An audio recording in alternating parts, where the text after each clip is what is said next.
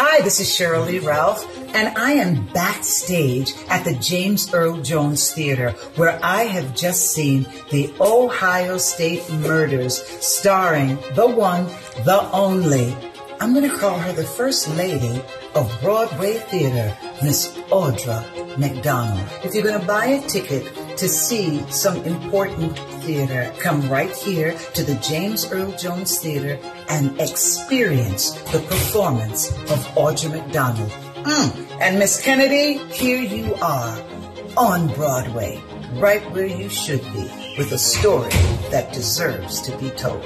I'm Shirley Ralph, and I'm one of the producers.